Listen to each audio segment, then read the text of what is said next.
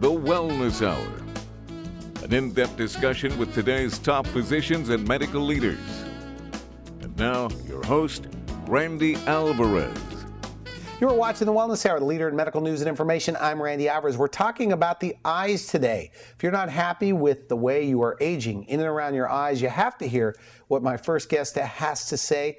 He is an oculoplastic surgeon, Dr. Weiss. Dr. Weiss, welcome to the program. Well, thanks for inviting me, Randy. Okay, before we get into today's topic, tell me a little bit about your center. And I guess you're one of the first centers to just focus on the eyes, in and around the eyes. But as an oculoplastic surgeon, did I say that right, by the way? Yes. What are the different procedures you do, and who's your typical patient? Well, it's a little bit more than just the eyes. It's the region of the face around the eye. Everything that I've become an expert in is because of its relation to the eyes. So it's the eyebrow, endoscopic brow lifts, upper eyelid surgery, droopy eyelids, which is a little bit different than upper eyelid surgery, lower eyelids where they have baggy eyes and saggy eyes, even laser skin resurfacing around the face. I've become a Botox expert because that happens to be the best way to improve the appearance of certain conditions around the eyes. Okay. Fillers, natural fillers, Juvederm, facial fillers, things like that. All around the eyes, that's all you do. That's me. And, one of the things I should mention, and by the way, if they're just tuning in, we're talking about eyes today, oculoplastic surgeon, and I want to get into what that actually means and what your specialized training is. But the photos that you're about to show, so people need to stick around. We'll get to those, by the way. Okay. These, and I'm trying not to endorse you. People need to know that I just met you today, that I'm not siding with you here, but those are some of the most dramatic photos I've ever seen. Well, thank you. So this is going to be good. Okay. So first, oculoplastic surgery. Ophthalmologist, is that correct? Yes. And then tell me about this other Oculoplastic specialty. surgery has only been in existence for about 40 years now. It's a combination between ophthalmology and plastic surgeries because there are special techniques that have to be used around the eyes in reconstructive and cosmetic surgery because, after all, the eyes are an organ that we all care about and they have to be protected in a certain way. Okay. The eyelids have to blink and protect the eye, lubricate the eye, and if they're in a wrong position or a malposition, and they're just special techniques to protect the eye. So that's where oculoplastic surgery came from. Back to your question, there's no typical patient, but in oculoplastic surgery, being in Newport Beach, my practice is generally gravitated toward the cosmetic side. So I would say my typical patient is someone who wants to look a little and feel a little bit better about themselves, particularly when it relates to the eye. So people who maybe can't keep the eyelids open or have a lot of fullness on their eyelids. A lot of people have baggy lower lids and they have dark circles under the eyes. It makes them look tired. So we like to try to make people look more relaxed and alert. And you get referrals from some plastic surgeons, other guys. I do. Is that right? I see. Well, we're the experts in the eyelids, and if there's ever any complicated procedure or delicate procedure that has to be done around the eyes, it finds its way to an oculoplastic surgeon. All right, now you're known all over the world. I mean, Nelson Mandela went to you. You took care of his eyes. That was a big honor. How does that happen, by the way?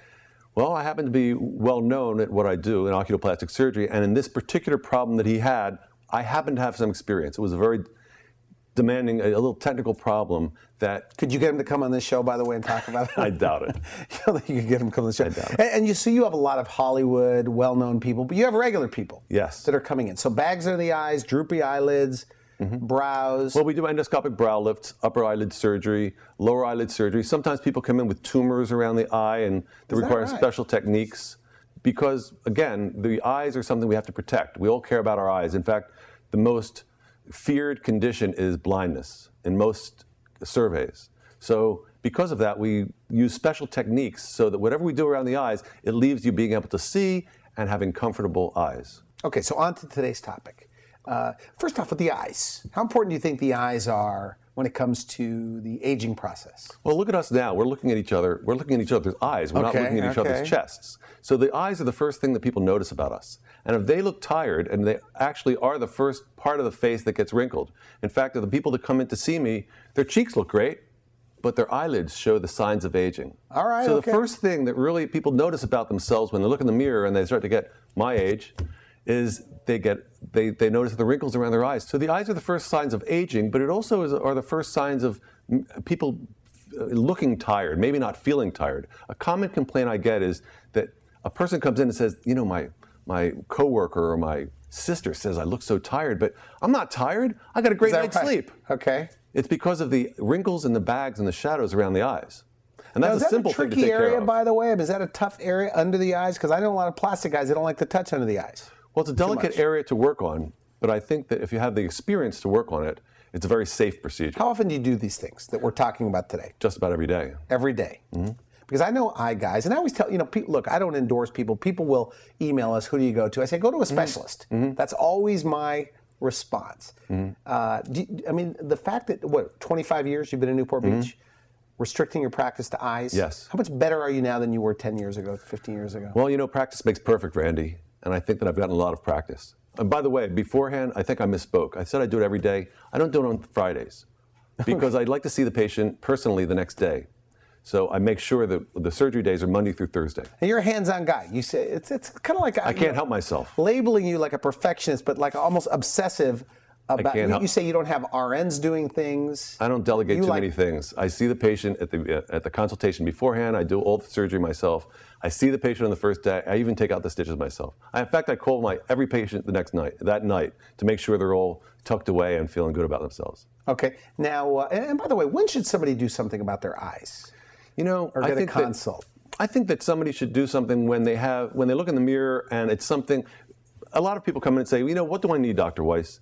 And I say, I try to turn the mirror around and ask them, what are you concerned about? Because what do they always say every time? Well, I don't want people to do surgery because I'm concerned about something. I want them to do surgery because they're concerned about something. I like to solve problems, not create them. So when someone comes to my office and asks that question, I certainly don't want to point out things that never occurred to them and have them leave my office feeling worse than they did. I'm in the business of making people feel better about themselves, not pointing out things about themselves. One of the things you said, which I like, we're talking in our green room, and you said that you're amazed. I'm paraphrasing. They're all smiles after the procedure's done, just a couple of days later. One of the big senses of because it sounds like an exaggeration a little bit. Well, it's not really. One of the big senses of satisfaction that I have, I must say to patients, you've made my day a half a dozen times a day. And that's for two reasons. One is from the satisfaction I get from doing a perfect job, but it's also from the sense of happiness that I sense from these patients. Patients come in on the first day and they just have a smile from ear to ear. And it makes me happy and it's infectious. It makes the office happy. Okay, then we're talking about above the eye, the brows, well, really, whatever procedure they get, all the procedures that I do, I'm lucky. The specialty that I work in, a lot of these procedures can be performed under local anesthesia. You don't have to go to the hospital. Okay. And they're very fast recovering procedures. So a patient can come in fairly quickly and feel very good about themselves and already see the result. Many times, even before they go home, in fact, every patient that I operate on, I grab the mirror afterwards before they leave the operating table and I hold it up to them. And even then, they're going to have a big smile on their face. Now, we're going to show these photos in just a second, what you're doing. But one of the things that I don't hear from doctors, you said perfect. You want to make it perfect. Well, I'm elaborate on that. I'm kind of a perfectionist, and in the one sense, I don't delegate to someone else to do any of the jobs in my office. What does that mean, perfect? I mean, what's the perfect? The perfect thing is to make somebody natural. The thing that we appreciate most with cosmetic surgery is a natural look, and what that really means is, among other things, the most important thing is symmetry. So if we can get somebody symmetric, they'll look very, very natural if you don't alter the tissues too much or pull things. But the most important thing in making someone look natural is making them look completely symmetric. So I have a special operating table that sits you to an upright position. You mean one eye matching the other eye? Yes. Okay. And when I'm done all my work and with all my special techniques and sutures and everything. You got some secrets, by the way? Despite all the special sauce and everything, at the end of the procedure, when they're sutured up, we sit them up on a special operating table that I have, and I walk around, and I'll look at them. Interesting. And if it's not exactly perfect, then I'll sit them back down, I'll take out the stitches, and just take out a little bit. Like on a blepharoplasty. On a blepharoplasty, just like a little bit of skin. And then close it up again. And is that unheard of, by the way? It makes a big difference, and it makes me more satisfied when I leave the operating room. Is that unheard of, by the way? Giving me the inside scoop? I mean, most guys that would sit them up and take a look. Some people don't feel that you can tell at the time of surgery, but there are certain techniques that I use to be able to tell. Okay. One of them is using a substance in the local injection that diffuses very rapidly so that it doesn't cause any distortion, and it allows me to be able to tell during surgery. And also, the way that I operate, the techniques that I use, don't create much bruising, if any. So if there's no bruising and the local anesthetic is diffused, I could tell exactly what it's going to look like, so that when a patient sits up, if there's a little bit of a difference, I'd like to take care of it before you leave the operating room. I don't like to hope that it gets better later. I like to take care of it when we finish. finish. These people, by the way, because I saw your videos and they're on your website, 2 days later, no bruising. Not in every case, but in many cases. But I mean, it can happen. Yes. Okay, now let's take a look at some of your photos. Well, I don't know how many of these we'll be able to get in, but I brought a representative sample of people at different ages, men and women, some Asians, some darker complexions, lighter complexions, and various different procedures on the upper lid, the brow, and the lower lid. Okay, here's a woman, and she comes in feeling, when she's looking at in the mirror, she sees all the crepey skin above her. That's all she can see. Okay. And obviously, when we look at these pictures, the before picture, there's a significant amount of fullness and heaviness in her skin. In the lower lid, if you'll notice, there's a little bit of a bulge that's causing that shadow. The dark circle is a shadow. How old is that woman, by the way? She's about 48. Interesting. Okay, she looks much older. So the skin over her eyes bugs her. Okay. And what do you see as a surgeon? When you look at that, what do you see? Well, I see that the brow is in a good position. It's actually in a high normal position. So there's nothing we have to do. Whenever I evaluate someone's eyelids, the first thing that I do is evaluate the position of their eyebrow, because it's intimately related to the what we do with the eyelid. Sometimes we want to. You can't even make an improvement unless you do the eyebrow. In this person, her eyebrow is great. So we focus on the eyelids. Now, look at the crepey skin, especially on the outside part. Crepey meaning what? That's the little wrinkly skin. Yes, that's the wrinkly skin and fullness in our upper lids. In fact, the wrinkliness, you can follow it all along. In this patient, we wanted to address the crepey skin in her upper lids. So we removed some of the crepey skin on the upper lids and the fat that was causing the fullness. And we also removed the fat in the lower lid that was causing the bulging. In the lower lid, we did it from behind the eyelid without even making a skin incision. Okay. Now, if you look at the after picture. Wow. Now, that doesn't even look like the same person. Well, you can see how clean it is. Basically, we try to clean things up so that it looks very natural and non-surgical afterwards. And you'll notice in the lower lid, that shadow is not there anymore. You call it a shadow. Did you add fat? Most of the time, when people have a dark shadow in the lower lid, the skin is not dark. Now, sometimes it is, but most of the time, it's because of shadow. So it's a shadow. Yeah, and it's because there's excess fat bulging out. And since most light comes from above, it hits that bulginess and it forms a shadow beneath the eye. So basically, you didn't add fat? No, I didn't add fat, and I didn't even have to take out any skin. All we did with this patient was take out a little bit of fat from behind the eyelid, but we have other pictures that show that a little bit better. Now, when you say, we talked on the phone, when you say you have to be careful, you take too much skin, it's not good, over the eye. What does that mean? Tell me about that, because I always feel like I could spot that hollow. I think it makes people look older. Well, Randy, there's two phases of getting experience doing plastic surgery. One is to know exactly how to do the procedure, and the other part is exactly how much to do the procedure. All right. The most important one is how much, and I think that what we've learned is less is more, but that's where the artistry comes in. I used to think that was a little bit corny when I first started in practice, and I listened to other plastic surgeons talking about the artistry of cosmetic surgery. But you thought it was corny? It was That's just no joke. Really? That's no joke. There is some kind of a secret magical skill that's involved. There is a unnameable skill that's involved. It's as far as being a musician or an artist or a painter, that you can't put your finger on it, but it really makes the results much better in some people's hand than others. They could do the same procedure, but if you just take out a little bit different amount of skin or move the tissue in a different way, you can get vastly different results. The one thing I pride before and myself. after, that before and after looks very natural. If I saw that after walking down the street, I wouldn't think something was done. So thank you very much. And by the way, I should mention, Newport Beach, doctors from all over the country, they come in here for interviews. We air throughout the U.S. and Canada, and they always say, Newport Beach, that's where you get bad results. Well, this is fantastic results. Well, Newport Beach, what it's done for me is people there are very demanding. They can go anywhere in the world and get their plastic surgery. Many people can. They can go anywhere in the world. They could choose from among 40 or 50 plastic surgeons in the same building. And I'm flattered that they come to me, and I'm well known for eyelid surgery and eyelid reconstruction, because as you can see in the next picture, which is the same patient from the side, you see that temporal overhang? We call that a temporal overhang, when the skin hangs over the outside in the before. And then when you look at the after, you can see how natural that looks, and that overhang isn't there. Now, this woman was very, very happy because now she could put on makeup, she could wear eyeliner, she can just look and feel better about herself. What does she say, by the way? I mean, I'm pretty happy with the results. Ecstatic. These people are very ecstatic with a small amount of surgery. Because this is small, really, but it does. I mean, look, completely different person. Let's go on to the next picture. You were raised about 7 years, would you say? You think? With just the eyes? I think that's up What to do you you to hear? say. What do you hear? Well, what do they say? With these procedures, people look more relaxed, they feel more alert. They are more alert and they feel more alert because they no longer have to struggle to keep their eyelids open. But in this economy, though, is this one of those things that people really need to do? I mean, Well, I think that in this economy, the biggest bang for the buck in facial cosmetic surgery is eyelid surgery.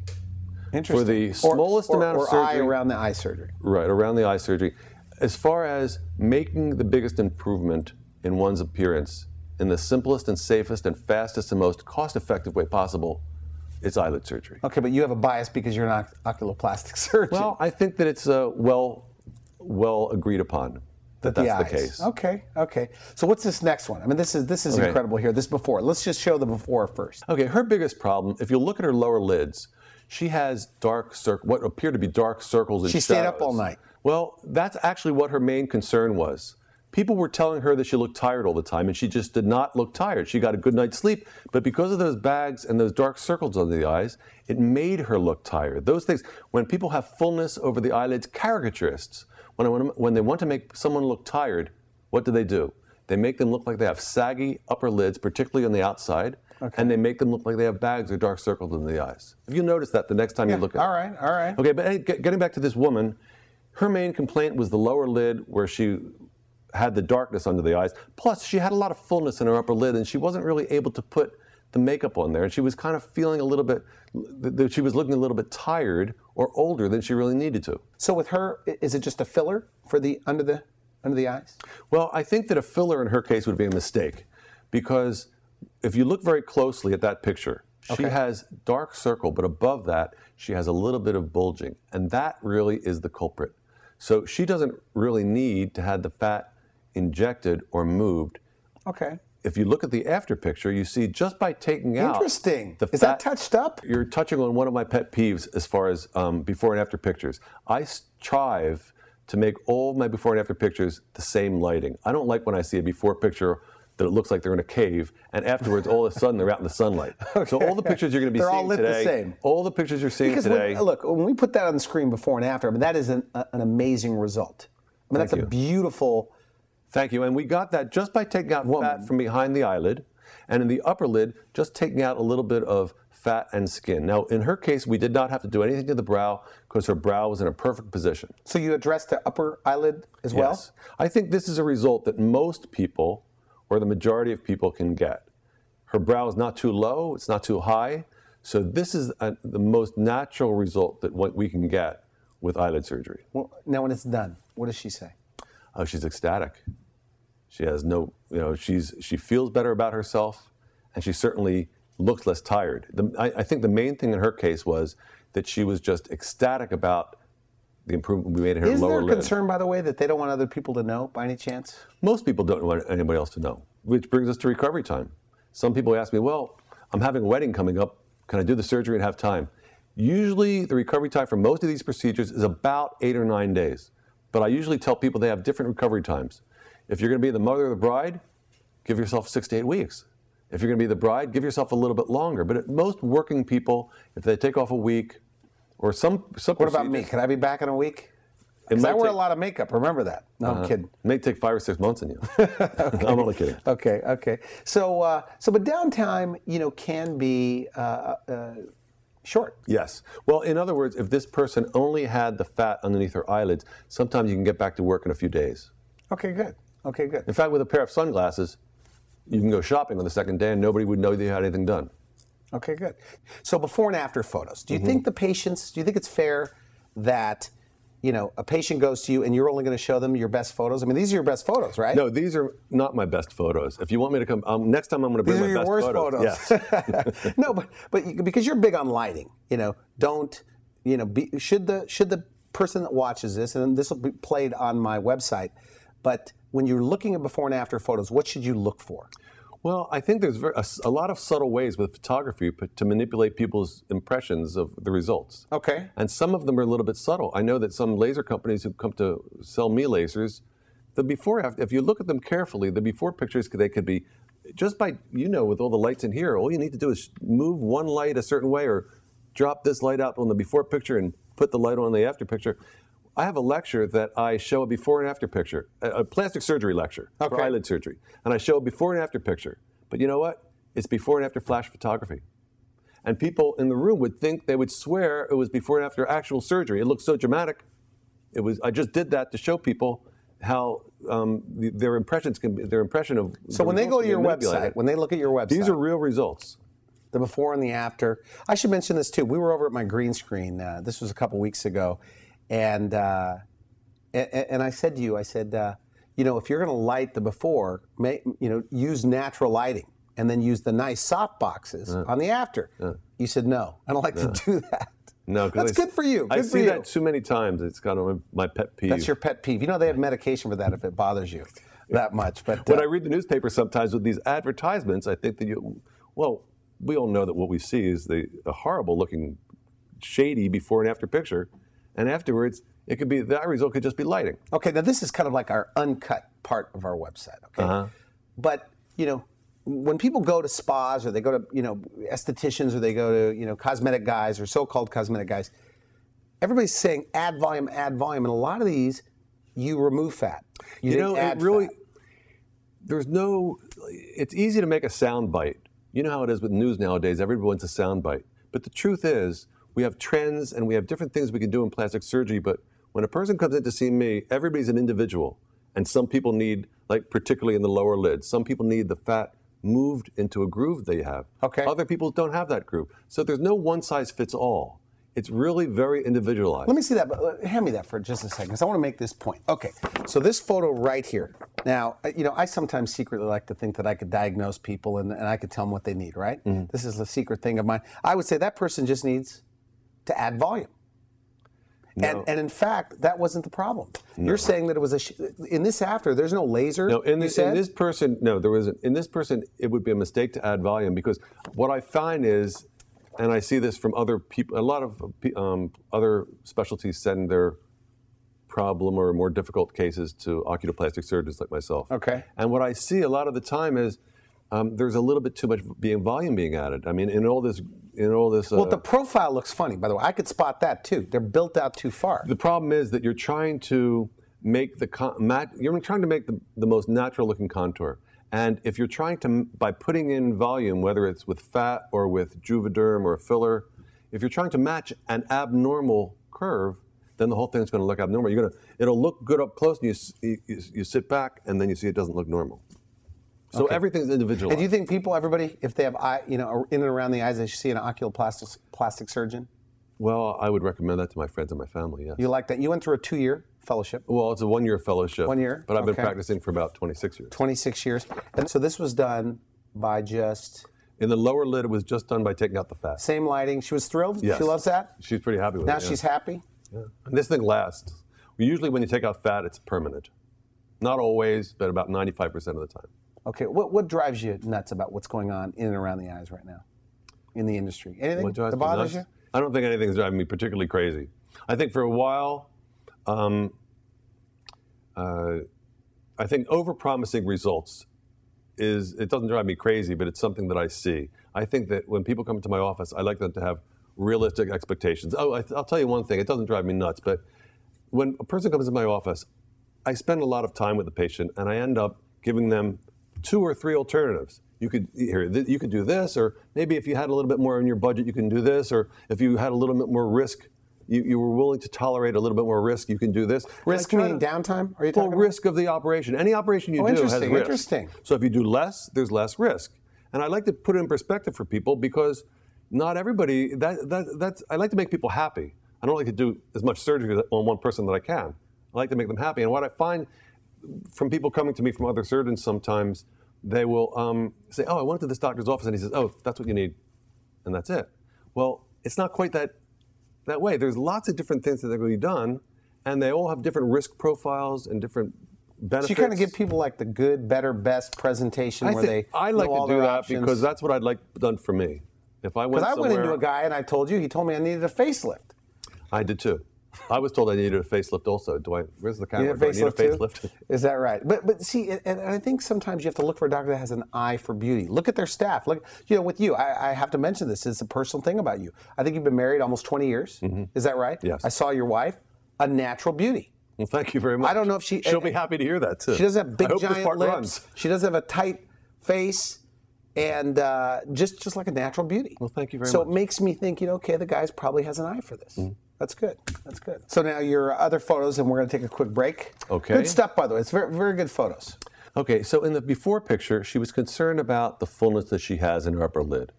And in the, if you'll notice... It's like she has no upper lid at all. Well, I remember her very well.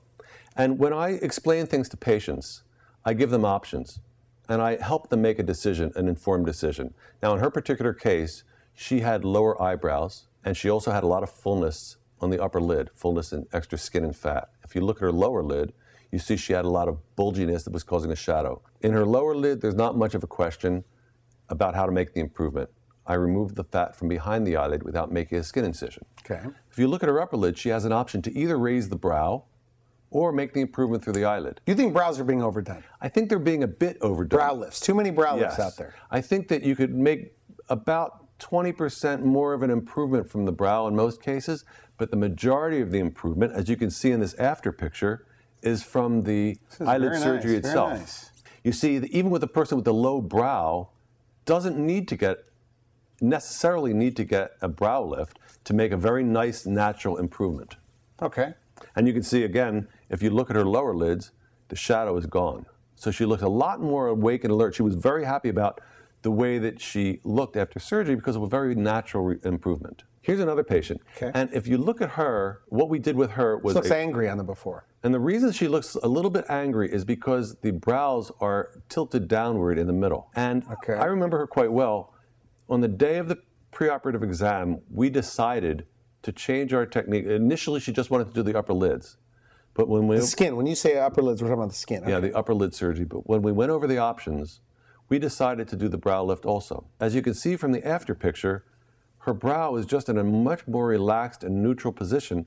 So nice. it gave us the ability to give a very natural result for the upper lid surgery. It's prettier in the after. She jumped up the first... thinner, by the way. She does. She jumped up afterwards and gave me a big hug on the first day because we decided to do that brow lift. Now, why did you compare me? We were looking over at the green room on this, and you compared me to this is my problem. Well, what do you mean by that? Well, your eyebrows are just a little bit, when the eyebrows are a little bit droopier in the center. The center, right? Again, getting back to a caricaturist or a cartoonist, when they want to make somebody look angry or concerned or harsh, they bring somebody's eyebrows in so they're angling down. And even though it's very subtle. So in the before picture in her before picture, it's a little bit subtle. So you're just picking up just the center? Or we're lifting it all over, but mostly in the center in her case. Okay, interesting. You know, when you look at the after, a lot of people are very concerned about looking too surprised after a brow lift. Yeah, I don't like brow lifts. I told you. I'm not a surgeon, but I feel like I could spot them. It's too high. Well, as you can see from this after picture,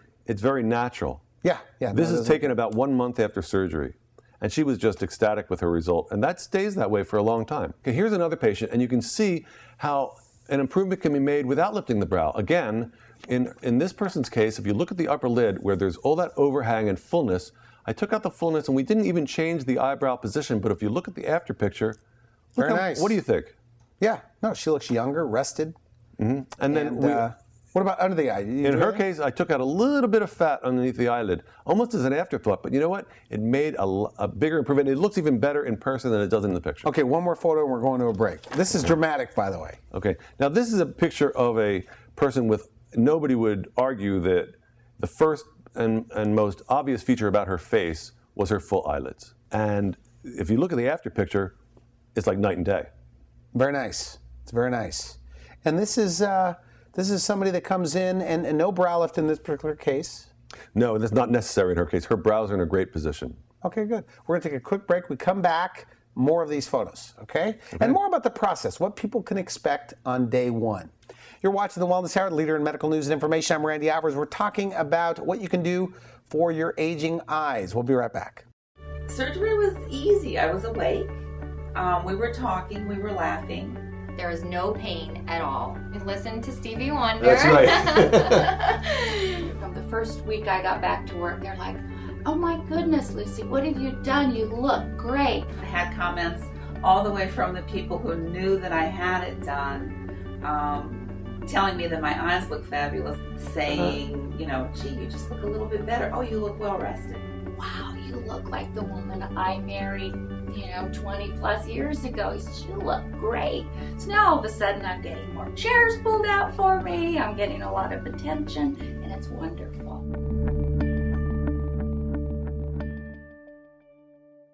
You're watching the Wellness Hour, leader in medical news and information. I'm Randy Alvarez. Today's topic, the aging face, specifically in and around the eyes. What can be done? What are the new breakthroughs? With us, we have an expert on the topic, oculoplastic surgeon from Newport Beach, Dr. Weiss. Okay. And for people just tuning in, I mean, this is all you do. I mean, you've restricted your practice. Yes. I have a passion for this. To just the eyes. The techniques that I use are brow lift, upper eyelid surgery, lower eyelid surgery, laser skin resurfacing, Botox, procedures like that affect the area of the face around the eye. And you're a perfectionist. You're going for perfection, you say. Well, it's a rejuvenation. Most of what I do is rejuvenating surgery. It's making people look younger and more relaxed. Okay. Now, we looked at a lot of photos. These are all on your website. Is that right? They can look there. Asians. You have a picture of some... Very challenging, and I'd like to show you one of the cases that I take the most satisfaction from. Okay. This is a woman that felt very self-conscious about not having an eyelid crease on one side. If you look at her right upper lid, pretty look at her right upper lid, you'll notice she doesn't have an eyelid crease. In the left upper lid she does, and the right upper lid she doesn't. It's very subtle. Interesting. Now that's a very challenging case. Well, what I did was, if you look at the after picture, now you look at the pictures and the right eyelid matches the left eyelid. I'm surprised she would even notice that. Well, she was terribly self-conscious, and Asians have a different problem than we do. Their eyelid crease is very important. As a matter of fact, as I mentioned, this is the one that gives me the most satisfaction because it actually took the most surgical skill. But if you look at the next patient is also an Asian. He's an Asian man, and he has no eyelid crease at all. Okay. And in the lower lid, you'll notice there's a little bit of fullness. But if you look at the upper lid, the skin is actually hanging over his lashes. It's just resting on his lashes. And by the way, as far as the Asian community, do you see a lot of this coming in? People that don't being like in Orange County, I do see a lot of Asian eyes. I'm somewhat of an Asian eyelid specialist. As a matter of fact, when somebody wants to have eyelid creases formed, they come to an oculoplastic surgeon such as myself. As a matter of fact, as you'll see in this next picture, this is the man after surgery. Very nice. No, it's the reason I like this picture, and the patient was happy with this picture, is because it was very natural. The biggest fear that people have, again, before eyelid surgery is that it will look unnatural. So that would definitely be my fear. I pride myself on creating natural appearing patients. Now with men, because we talked over there, and everybody, I always ask questions for myself sometimes. But you said, what's your biggest fear? And I said, I don't want to look, feminine or unnatural. And so I guess that's in the hands of the surgeon. That is. And in a man, the biggest concern as a surgeon is you really want to be very subtle and conservative, because a man's eyes don't need to look like a woman's eyes. If you take out too much tissue, you can make a man's eyes look more feminine. So that's the major thing that you want to do. In the lower eyelid, we just want to normalize the contour. I usually put it to a man when they come into my office. In a man, we want to take away a negative. If a person has a lot of overhang or a lot of droopiness in their eyelid, we want to take away that negative. We don't want the patient, the man walking into a room and everybody saying, hey, what beautiful eyes. On the other hand, on a woman, they appreciate that. So we could be a little bit more aggressive at taking out some skin because they like to put on makeup. In a man, they don't want makeup. So all we want to do is take away the negative. A man wants to go forward, and from a week after surgery, they don't want anybody in the world to know. As a matter of fact, a lot of my male friends that I've done surgery on, I don't even give it another thought. You would think that I would know who I did surgery on, but I don't. Really? Yeah. Really? Now, I know it can make a big difference only because I've seen this photo coming up right there. Or maybe it's not coming up. I'm making it come up. This guy right here. Okay. I mean, that's let's take a look at this picture right now. Unbelievable. Okay. Well, this picture is typical of upper eyelid hooding. Okay. There was a lot of skin and fat on this man's eyelid, and that's kind of typical. There's a lot of people walking around who have eyelids like this. It's not that much more difficult to create a nice improvement than just taking out a little bit. And so with him, what'd you do? If you look at the after picture, if you look at the upper lid, I took out the upper lid, and this is all done under local anesthesia. He didn't have to go to sleep for this. I took out the upper lid skin and some fullness that was, some fat that was causing the fullness. And afterwards, you can see, he looked, well, what do you think? He looks very symmetric. Well, looks very natural. Well, he looks younger and rested. One of the things I told you, and you go, I don't know if I would say that. I said, if these two guys, same education, same everything else, applied for a job, Everything's the same. All things are equal. Who do you hire? You hire the person who looks like they have a lot more energy. Well, as a matter of fact, I'm glad you mentioned that. Okay. I believe that this man came into me, he was in the job market, and he was a little bit older, and he had to compete with younger people. And this is a common type of patient that I have. Somebody coming in and they actually want to still work, and they have to compete with the job market. Obviously, well, he looks the patient tired, looks a lot more There's no doubt alert. about it. Well, if he's in a business meeting, if you look at the after picture, you're going to think he's listening to what you're saying. If you look at the before picture, you might want to give him a nudge to keep him awake. Interesting. Are more men coming in for this? I mean, it's still mostly women? It's about 65% women, I would say. And what are the age ranges, by the way, you see? You know, it varies, because a lot of these problems are congenital. I mean, they've just had it in their DNA. So there was one of the pictures in here that we've already looked at. The lady was like this in her teens, and she just had a lot of fullness. People have that. So some people come in their 20s, and some people come in their 70s. There's a wide variation in the time. So if your eyes bother you, do something about it. I think the main point to get across is that it's an easy thing. It's a relatively easy thing. But go to a specialist. I mean, look, all of our shows, we also try to educate, because this is a real interview here. You know, it's not scripted, but you have go to an oculoplastic surgeon if you're going to have eye surgery. I mean, is that your feeling? People ask me about oculoplastic surgery, and I make an analogy. If somebody has a heart palpitation, you can go to your general doctor and your internist, and they'll kind of take care of you. But if you have a cardiologist, you're going to go to your cardiologist. Or if you live in an urban area, the same thing with oculoplastic surgery. Lots of different plastic surgeons who operate on breasts and bellies and everywhere else in the body also do eyelids. But I just do eyelids. So I think that you have an advantage. I think that I have a lot of experience around the eyes. Okay, good. We have time for probably just a couple of more. Okay, well, this is a good picture that shows how easy it is to make an improvement in the lower lid. Just by taking out a little bit of fat. You see this man? Yeah. Okay, now if you look at his before picture, there's a big shadow underneath his eyelid. All I did was take out the fat from behind the eyelid, and his recovery time was just a matter of days. There were no incisions made in his skin at all. Interesting. And by the way, you know, just to cut in, because I'm being brainwashed like everybody else, because you always hear add volume, add volume, add volume to the face. But this looks like you're adding volume. No, but you're eliminating the shadow. Well, I think there is a place for adding volume, but it has to be done judiciously. Okay. There are some conditions where people have a groove between their eyelid and their nose, and it's definitely preferable to maybe we have a new procedure, a relatively new procedure, where we transpose the fat into that area. Okay. The real goal, Randy, is to create the best contour and the most natural looking contour between your eyelash, your lower eyelash, down onto the cheek. I think that you can see this in the next picture. You see this woman here. You see the big shadow that she has just from the bulge, and we made that improvement. I made that improvement just by taking out a little fat from behind her eyelid. Randy, you know, I have 3 more pictures that I think are really important. Can I show those? About a minute. Okay. You see this picture? Here's a woman that we did her upper lids like with the ones we did before, but in the lower lid, we made that improvement by taking out the fat and also tightening the eyelid, because as we get older, it needs to be tightened. And that's a special technique that's done among oculoplastic surgeons that makes the operation much more safe. Very nice. This next picture here, guess what was done in this picture? Same procedure. Well, no, this was a different procedure. And look at the lower eyelids only. In the lower eyelids in this woman, all that crepiness was taken away with laser skin resurfacing with the CO2 laser. So underneath the eyes, just laser. And you did the laser. Yes, and that's commonly a procedure that I like. I became an expert with the CO2 laser when I was on the staff at Beckman Laser Institute in 1996. And it is because it's the best and most accurate way of improving the wrinkles in the area around the eye and the upper cheek. And that in this woman, all we did was use a laser. We didn't do any cutting surgery at all. And for our last picture, I want to show people the fact that sometimes people come in and they want insurance to cover their procedure. Well, this is the type This is the type of procedure that insurance covers. This is a woman who has true ptosis, that's spelled with a P, P-T-O-S-I-S. And she could barely see out of her eyes in the before picture. Is that right? That's the eyelid level. That's when we raise the eyelid level. And again, that's a special oculoplastic technique. Okay, good. I want to thank you for coming on the show. By the way, a lot of stuff to cover. And by the way, if you're watching this, we have a long version.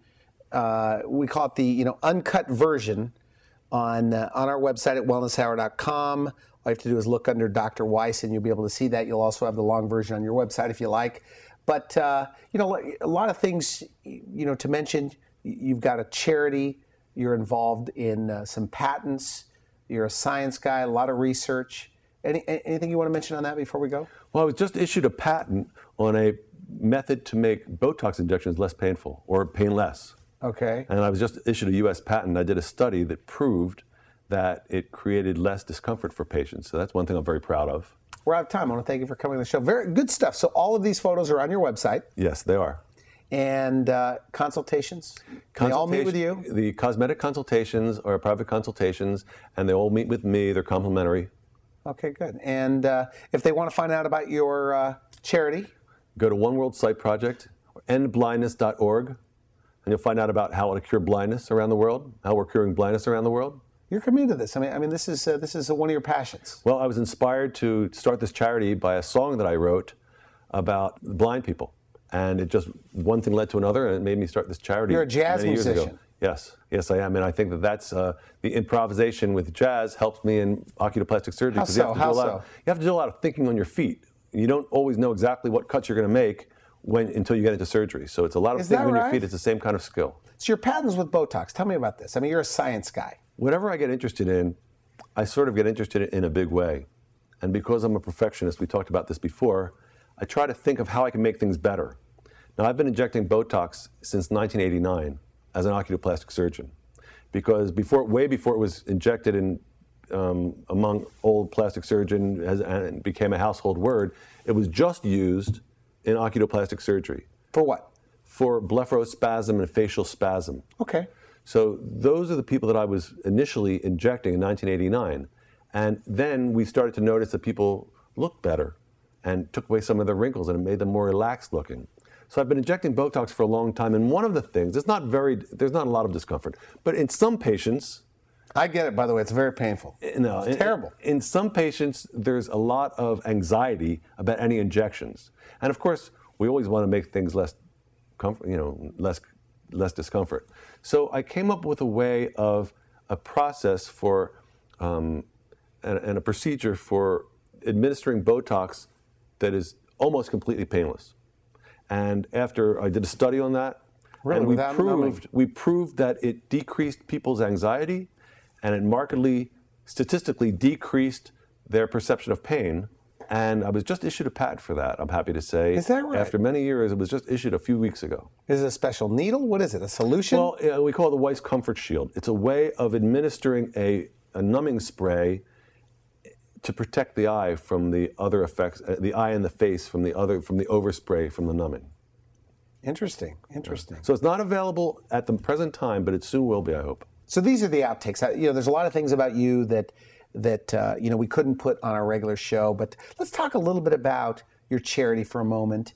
And then I want to talk a little bit about you as a science guy with your patents and some of the things you do. So tell me about your charity. Well, the charity, the only thing I could say, Randy, is I was inspired, and it's my passion. And not only that, I'm pretty much fixated on this. It's become part of my life. Everything that I do in my life, I relate to this charity or think about how it can be related. What is it?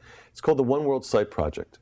And the basic point of the charity is there are 25 million people that are blind in the world needlessly from cataracts, and they could be cured in about 15 minutes for $50 a piece. Really? So, in other words, we just held a charitable event that we cured over 200 people of blindness in a few hours. From the money we raised in a few hours, in addition to buying a retinal camera, we actually cured people of blindness, and that's fascinating to me. So for a $50, like a donation... Permanently cured them of blindness. They're cured of blindness. And are these older people? And where are you doing the surgeries, by the way? Well, who's getting these surgeries? It's mostly not in the United States. There are more ophthalmologists in the San Francisco Bay Area than there are in the entire continent of Africa.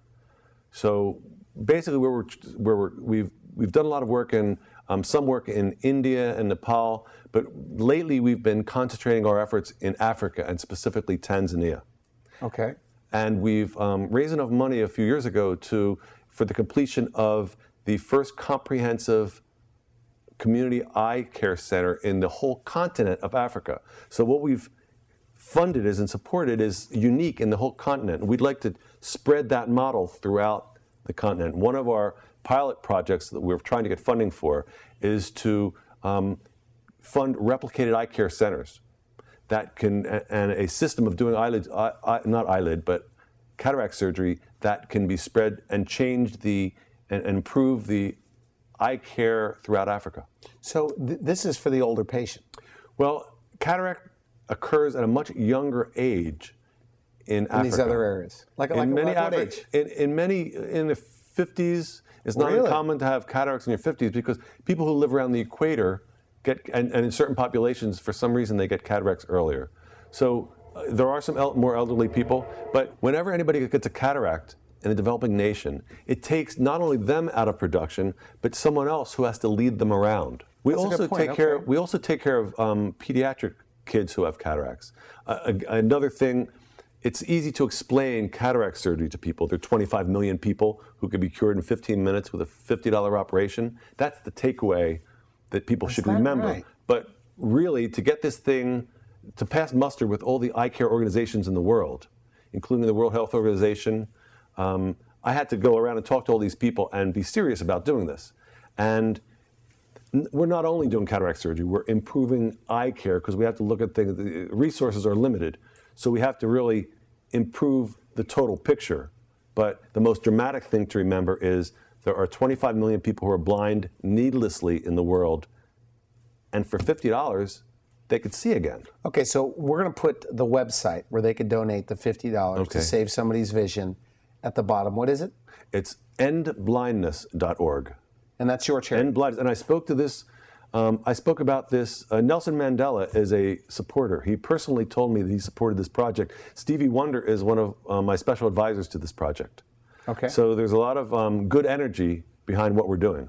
I want to thank you for coming on the show. Very good. Thanks for inviting me. Excellent stuff. You're watching The Wellness Hour, leader in medical news and information. I'm Randy Alvarez. If you would like to see this interview again, you can go online at thewellnesshour.com. In fact, if you want to see the long version of this, talks a little bit more about his background and training, his charity. I guess you have patents as well. A lot of things we didn't talk about. We'll have to have you the back. painless Botox patent. Did we talk about that? No, we didn't. Painless Botox patent. So we'll put that on the outtakes. But again, very interesting. And if you don't like the way you're aging, you may want to, especially around the eyes, you may want to take a look, go to his website and find out more about Dr. Weiss. For now, I wish you could help. Thanks for watching The Wellness Hour, the leader in medical news with your host, Randy Alvarez, the authority on health issues.